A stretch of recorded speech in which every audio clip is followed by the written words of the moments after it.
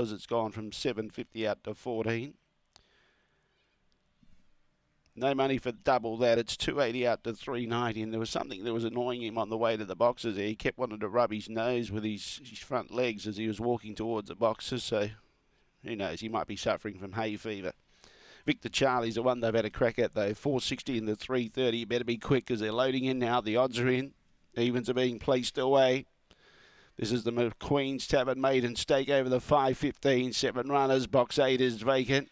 Green light on, no more bets, thank you. Heavily back Victor Charlie from the inside. Began Fairs trying to muster. Good speed, Babs Jacket, but going with it. Nick's Jacket's got good speed and goes with it. McLaren Stardust just behind those. Double that starting to make some ground, about 5 lengths from the leader, but goes wide. Bam Bam Johnny going on the inside and making ground. Victor Charlie's too far back, I'd say. Giveaway Fury at the tail end of the field. Trying to hold on Nick's Jacket. McLaren Stardust goes past it though. Running on around the outside. Babs Jacket coming again, and McLaren Stardust shot clear. McLaren Stardust too good. Second goes to Babs Jacket, Bam Bam Johnny. Then behind those Nick's Jacket. Double that behind those Victor Charlie. And pulling up quickly was Giveaway Fury. The time was somewhere around 30 and 10.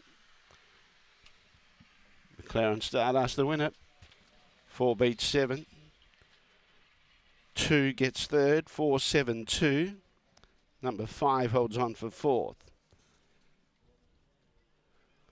4-7-2-5, 30 and 13 was the time. 4:48, then 17:13, and the run home was 13 seconds flat. 13 seconds flat. 4-7-2-5, 4-7-2-5. Yeah, McLaren Stardust takes first prize.